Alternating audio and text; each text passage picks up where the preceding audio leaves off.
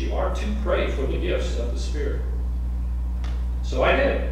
This particular gift has helped me immensely. It's allowed me to understand things that are happening in the Spirit that I never could have seen with human eyes. And I mean, I could give you numerous examples. The most recent example was, and you might say, well, that's a word of knowledge, that's not a gift of discernment, but I have a gift of discernment. So I use it in this capacity. We were sitting in the Wynn's restaurant, and we were talking about ways that the man for Minister Alliance needs to step out and start feeding people. And so one of the young men there was talking about a possibility, and the Holy Spirit, man, just began to surround me, and the presence of God came down. And I said, you know, I don't know where we're going with this, but I said, God's in this. And I said, we need to go down that path. So get us some information, get back to us. How do we do that? What do we need to do? But this is, I really feel the presence of God just directing us down this, at least as an interim time. And so that's one way that it works. Sometimes discerning has to do with just asking, is this God's plan for my life? Is this God's plan for the life of a church? Or is this God's plan for a family or a friend or a relationship? The answer to that alone should dictate the actions of all believers. Everywhere I've been a pastor, I knew that that's where God wanted me at that particular time. When I get a phone call from a DS, I would usually tell them immediately, well, I knew you were going to be calling, and yeah, I'll take it. Because I'd already heard from God before the DS called. And then there were times I would get a call, and I would think, that's weird. And they would say, we want you to do this. And I'd say, you know what, I'll pray about it, but I haven't heard anything. And God always lets me know ahead of time what's going on. So let me tell you, if you tell back in the United Methodist Church, if you told them that you weren't going somewhere and they told you you were going, there were some awkward moments after that. They didn't like you to say that's not of God, because I've been told, at one time I was told, the cabinet's been praying about this, and we believe that this is God's move for you. To which my response was, well, it's not a good time for me. It's not a good time for the church. I don't believe it's of God. So are you telling me that I need to retire? What are you telling me? Well, you're not going to be appointed there anymore. And so at one point I said, well, I could retire. And he said, well, don't do that. Let's see if you can find yourself a job somewhere that we can appoint you to, and maybe we'll do that. So that's what we did. So you see, when I started in ministry, I saw how the United Methodist Church did things, and I asked God to help me with one main problem I see that pastors in the Methodist Church are tempted to, and that was escalating in their vocation, stepping up the corporate ladder. Financial reasons, there's a lot of different reasons to do that. But I say, God, don't ever let me get so attached that that's all I want, that's all I do. And that was the temptation in ministry for many. And so you never know what you would do for sure until you find yourself in a particular situation. You always hope you'll do the right thing, but you never know until you're really faced with it. Every decision you and I ever make is determined by a few things, very few things. One, what do I see in Jesus? Who do you say he is? What do you see when you look at Jesus, when you consider Jesus in your life? Who do you say he is? And the other thing that is very concerning and determines what you do is, what does Jesus see in you? Who are you in Christ? Who do you believe you are in Christ? Because that makes a huge difference in what you will or won't do for Jesus. And then you have to wonder as you get down this, what am I willing to do for Jesus? Those are all important questions. First of all, what do I see in Jesus? So what do you see when you look at Jesus? Do you see God? Do you see the blind receive sight, the lame walk, those who have leprosy are cleansed, the deaf hear, the dead are raised, and the good news is proclaimed to the poor? What do you see when you think of Jesus? Maybe you see a cuddly little December baby in a manger, and someone that can be used to answer your prayers. Maybe you see a long-haired, bearded figure dressed in old robes from a picture you once saw, and you think of him as one, you might consider like an old family relative. What do you see when you look at the face of Jesus? If you don't see a Lord and Savior, nothing else I ever say or anyone else says is going to make a lot of difference in your life. If you don't see the suffering servant, the Son of God, you're never going to be willing to do whatever he asks or says. And you'll remain lost in your sins and selfishness, and no one else can stop that. That's a possibility. But if you see Jesus as Lord and you're willing to follow him wherever he leads you, then you have another question. What does Jesus see in me? Who does Jesus say that I am? You might find that an odd thing to think about, but I found that this really gets to the heart of the matter very quickly. Because if you don't know who you are in Jesus, you're never going to serve God in the ways that he calls you to. If you go through life beating yourself up and saying, I'll never amount to anything, you'll never try to do anything for God. Some people use this technique to pretend to be humble, so that they never really have to do anything for God. Regardless of why someone does it, this personal image can reduce you to utter uselessness for the kingdom. Adversely, if you know who you are in Christ and are willing to make a stand against the works of the enemy, you have great potential to be used of God in places that you never thought of going before. Places that God raises you into. So I ask you again, what does Jesus see in you? Does he see someone that is faking a relationship so they can be respected in their communities? Does he see someone that's a sinner, extremely grateful that they've been forgiven, and so in love with him that they will do anything he asks? Does Jesus see a person that meets him every morning and every evening to talk about the day and hear his words from Scripture? Or does Jesus see somebody that only calls on him when they need something? Does he see someone that has no idea who they are because they have no idea who he is? If you're someone that experiences the true love of Jesus, only then will you be able to give that love of Jesus to others. And if you don't know Jesus intimately and daily, you'll not be able to serve him in any real capacity. Jesus has a better view of most people than most people have of themselves, because he sees their potential. They can't see their potential because they don't believe what the Word of God says about them. You are beautifully and wonderfully made. God didn't make junk. He made you. You have a purpose and a plan within you. But you need to get close enough to God to let him awaken that purpose in you and send you out into the world to do the things he's called you to do.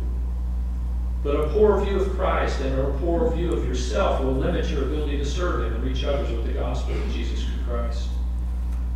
Listen, if Jesus can use some stinking fishermen, he can use you too. So then the question is, what must I do?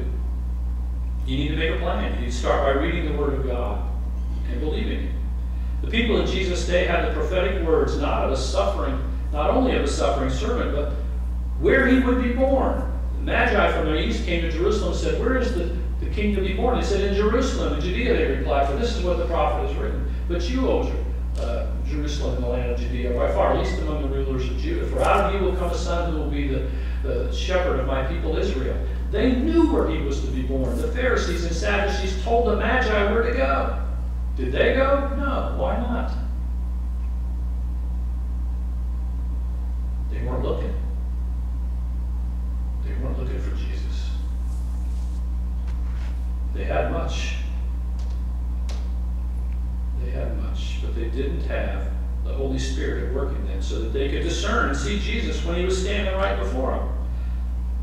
Some people in today's culture prefer to believe lies when the truth can look them right in the face.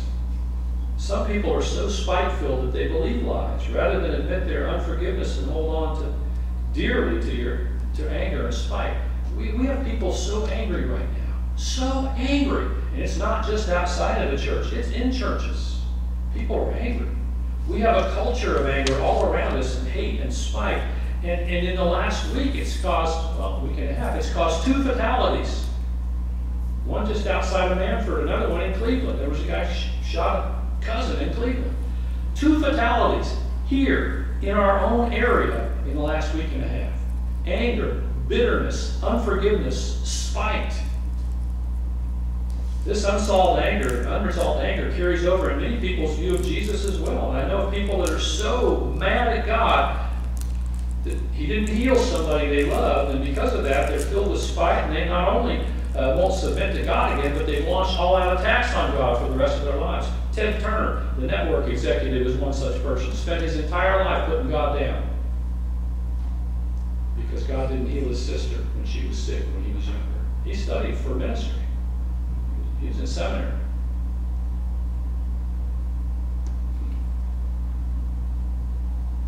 country's filled with people so full of hate for one person, they'd rather let the country go than get over their hate. Listen, church, we need to acknowledge our own areas of unforgiveness, whether they're towards God or towards people, and we have to turn loose of our personal rights if we're really going to serve Jesus. I've recited many times Paul's phrase that I am crucified with Christ, therefore I no longer live, but Jesus Christ now lives in me. And until we crucify our own flesh and forgive others, we will never be truly used to disseminate the love and grace of God. Jesus on the cross was able to say, forgive them, Father, for they know not what they do. Stephen, as he was being stoned, the first martyr, forgive them, for they know not what they do. Forgive them, God. And until we show that grace at work in us, we will never be a credible witness of what God's done for us. So you see, your image of Jesus is very important. Do you believe him when he says, if you forgive men their sins, God will forgive your sins? Do you believe him when he follows, if you don't forgive men their sins when they sin against you, God will not forgive your sins? Do you believe him? Do you see Jesus in the light of both Savior and Judge? Because that is who he is. Do you see yourself as someone that Jesus would call a friend? Jesus said, my command is this, love each other as I have loved you. Greater love hath no one than this, to lay down his life for one's friends. You are my friends if you do what I command. I no longer call you servants, because a servant does not know his master's business. Instead, I have called you friends, for everything that I learned from my Father I made known to you. Now that you're going to do, what are you going to do with that? You know that. Now what are you going to do with it? What will you do with your vision of Christ, his truth, and his desire to elevate you? Doing nothing is an option, but I'm not sure it's a good one. Jesus calls each of us to have a personal relationship with him, and then he sends us out to reach a dying world for the saving grace of his gospel. You have to admit, the suffering servant gave his entire life to this cause, reaching people with the gospel message. What will we do to show our appreciation for that amazing grace? It all depends on what you see when you look in the face of Jesus. For some of you, that idea brings overwhelming joy, and for others, it brings fear. You might be here thinking about, I'm a sinner and God could have a way to use me, but let me tell you something. Jesus is the refiner of human hearts.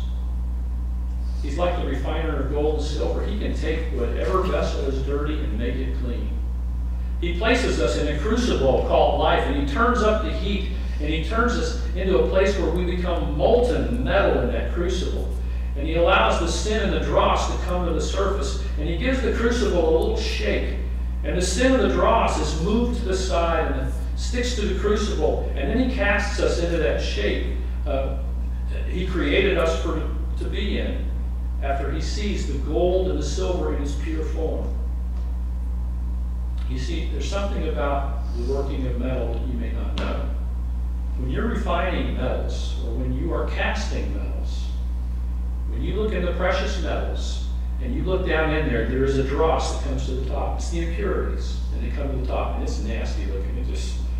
It almost looks evil, just kind of bubbling in there. And if you'll put a little flux, or you'll take that crucible and shake it a little bit, that dross will go to the side of the crucible. And when you look down, you will actually see your own reflection in the metal. That's when you know it's time. When you see yourself. Jesus is refining us. Yeah, life's bad. Life gives problems. Life gives heartache. Life gives trouble. He's refining us. And he's waiting to see himself, so that he can turn us into something far more beautiful than we've ever been. He doesn't ever stop helping us grow in perfection, to grow into his desire for our life, but he has to see his own image first. He can do it for you if you let him. If you'll submit your whole being to him, he can and will help you to remove the sin and the dross from your life, so that when others look at you in the ministry God's prepared for you, they will see Jesus and not you. I must decrease that he may increase. Maybe you're here, maybe you're at home watching, and you're late in life, but let me assure you, it's never too late for God to give you eyes to see and ears to hear what the Holy Spirit is trying to say to you.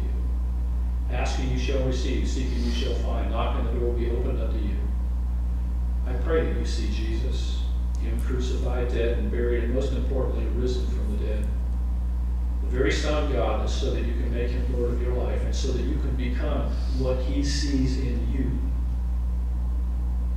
He's the author and perfecter of our faith, but we have to let him.